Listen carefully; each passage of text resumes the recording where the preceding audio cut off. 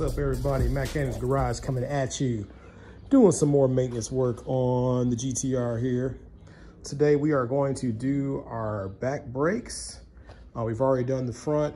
We went with Speed by Design, which comes highly recommended by a lot of folks that own GTRs out here in the world. So we're gonna go ahead and jack our car up. We're gonna see if we can find our center jacking point, which is somewhere on the bottom of the car, somewhere in the middle here. If we can jack it up from the center, we'll do that, and then we'll put it on jack stands. Otherwise, we'll have to do one side at a time, which I don't want to do, but see if we can find a spot. All right, we got the car up in the air using the center jack point. So now we're about to go ahead and take the wheels off and inspect these brakes, see how they're looking. All right, we got the wheel off. It's pretty crusty around here, so we're gonna clean this off with a wire brush. And before we put the wheel back on, we'll probably put some anti-seize on here. Let's see here. The rotor actually looks pretty good. We're gonna clean it off. I don't see any cracks in it. It's got this one little mark on there, but it's not a big deal. Yeah, so we're gonna go ahead and clean this up a little bit. And then for the rears, it's actually a lot easier than it is for the front. And the front is actually pretty simple. So back here, we just take this, knock this pin out, knock this pin out. Then this bracket here, the pin goes through this bracket. And I think the new pads come with a new hardware bracket. But that's the only thing really is holding these pads on here.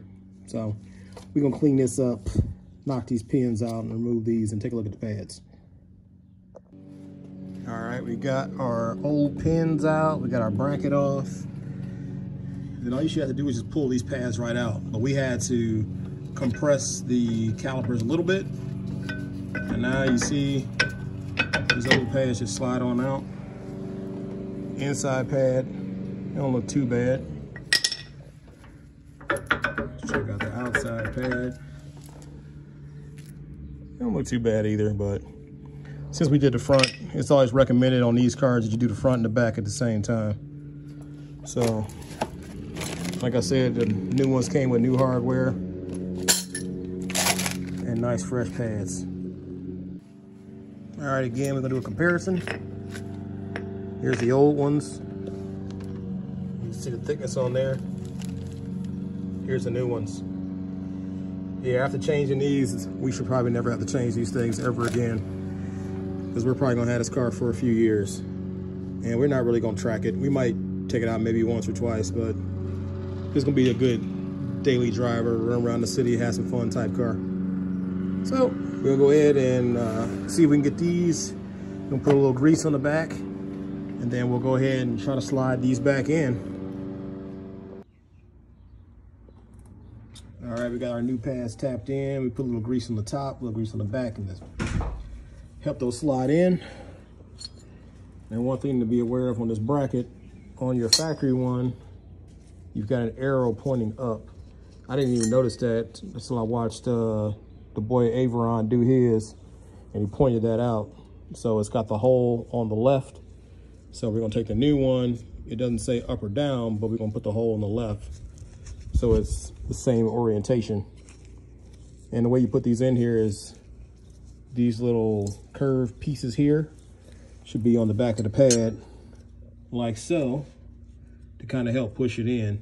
And then you got to slide your pin through the caliper, through the pad, under here, and over the top of this part of the bracket. So it'll go through there.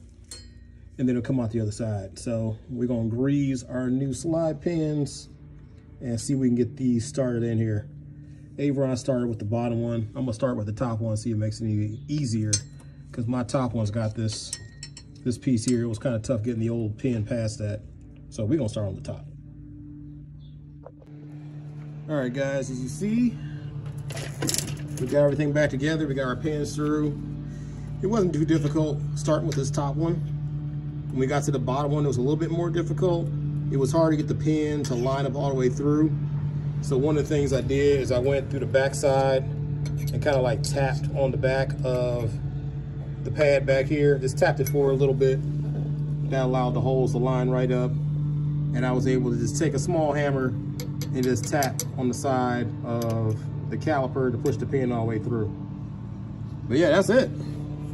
It's all done. So, you know, next thing we'll do is we'll go through the bedding process, make sure we bed these rear pads, and then we'll be all done. We'll go ahead and do the other side as well before we do the pad bedding. But yeah, it's not too difficult. Something you can do in your backyard or your driveway. Definitely don't take it to the dealer because they'll charge you probably $3,000 or $4,000 to do your pads and rotors all the way around. On these, we didn't need rotors, and I think we got our pads from Speed by Design for about 200 bucks. That was the front and the rears included. So that's it. Thanks for watching. Catch us on the next one. Peace.